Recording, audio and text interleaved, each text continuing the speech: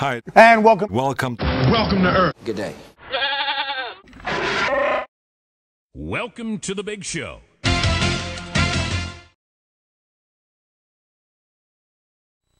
Hey guys, what's up? It's Mr. A.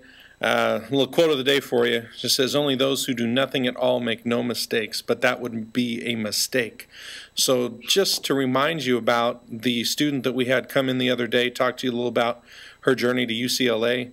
That involved a lot of risk and sometimes making mistakes, but overall, I know that you sense that it was worth it to her in her life. So just keep on getting out there and taking risks and working hard, and then one day it'll all pay off, all right? So we're going to take a look at section 10.2 today, parabolas, and we're going to learn how to graph and write those equations. Here's the homework. Just go ahead and press pause and write that down.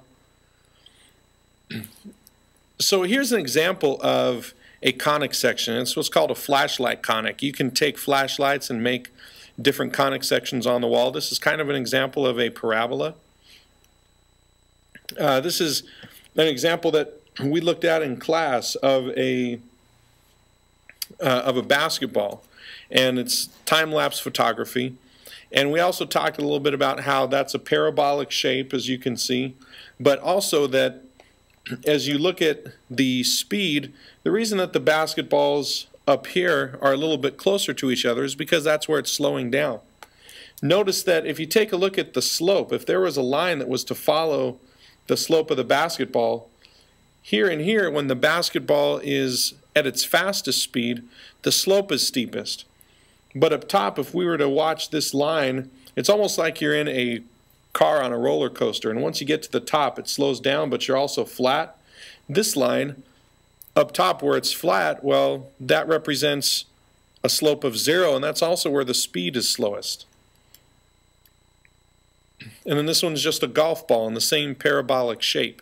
So parabolas can also represent motion of objects as they get launched or they bounce and then they come back to Earth. A couple of my favorite parabolas right there. Those are my kids' favorite parabolas for sure. Now here's one very special property about a parabola. Now there's a point right in the middle, and it looks yellow on this picture, but this is what you call the focus. Okay, and the focus has a special property in that if anything is like emanating from the focus, for example, if the focus is a light bulb and it's emanating light out of the bulb, anywhere that that light hits the parabola, it's going to bounce back out of the parabola at basically, for example, here, it's going to bounce out and shoot straight out of the parabola. So if you take a look at a modern car and go and look at the headlights of that modern car, you'll notice that there's a bulb, and that bulb is in the general position of this focus right here, and the surrounding mirrors that, or like the reflectors that redirect the light out of that little housing, that's in a parabolic shape. Okay, so all the light that hits those reflectors goes straight out to maximize the use of that light when you're driving. Here's another example of a satellite dish. All of the information that comes out of the dish shoots straight out. And similarly, this is in my backyard, so I get like 10 million channels, that any information that is bounced out of this focus, wherever it hits, it's going to go straight out into space. Likewise, if you were to look at any information coming to the parabola, it's going to bounce off and go straight back to the focus to receive that information. So that's pretty cool. If you were to take a slice of this satellite dish, just slice it right down the middle, that cross section is going to look like a parabola.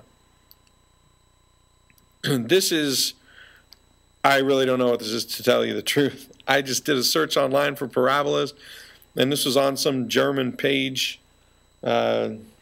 Ich bin eine Parabola. So I was like, okay, cool, we'll take it. And where would you not want to be? Well, if this sucker's reflecting light, if you're on the inside of this building right here, like the part that we cannot see, maybe I'll put that a different color, that side of the building that we really can't see right there, if the light's shining in and it's bouncing back at you, you are toast. You are a crispy, crunchy post-toasty. Bellagio, you see the water going up, coming down, shape of a parabola. And another famous parabola, the St. Louis Arch.